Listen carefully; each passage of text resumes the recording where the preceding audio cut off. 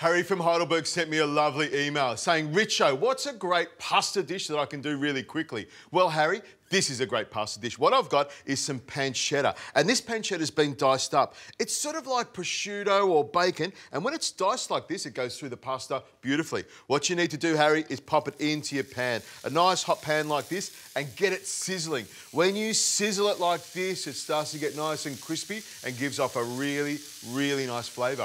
Another great tip is you could also crisp up the pancetta in an oven and sprinkle it over the top of eggs in the morning or into an omelette. It's a great thing to use. I'll even put it in a salad sometimes. Now, in the pan here is nice and hot.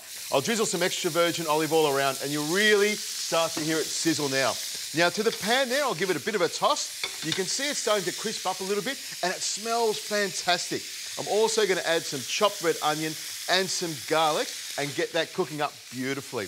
A little bit of pepper goes in there, and you can add some salt as well. But one of the things to consider with pancetta is it's got a bit of salt in it already. So before you go adding any salt to it, make sure you give it a bit of a taste. Now, to give it even more flavour, I've got some anchovy. I'm going to put a couple of these in here. Now, the anchovy will give it great flavour, and as it starts to cook, it'll disintegrate into the dish. You won't even know it's there. I'm also going to put some Kalamata olives that have been seeded in there as well. Make sure you take the pips out of them. And some capers. There we go, about a tablespoon of them. All I need to do is toss that around there like that, and this will be ready in no time. Now, into my pot goes a nice amount of salt and my fettuccine. This is fresh fettuccine and it'll cook in minutes. By the time this has come together, I'll have some parsley chopped. The fettuccine will go into the pan, stir it around a little bit more salt, and this will be a cracking dish.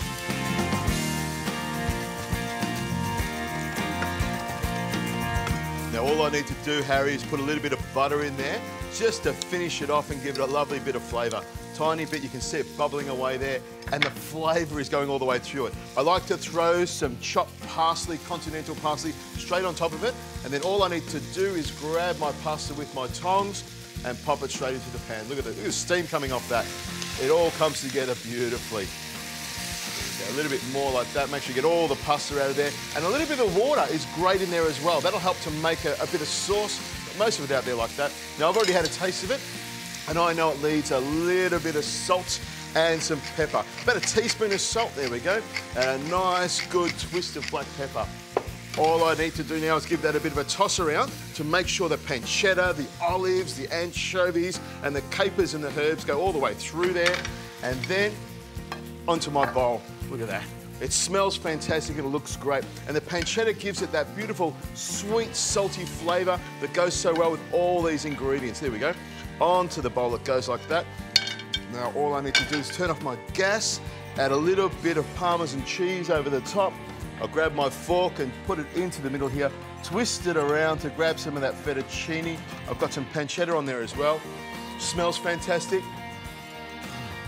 There you go, Harry. A really fast, quick dish that tastes delicious.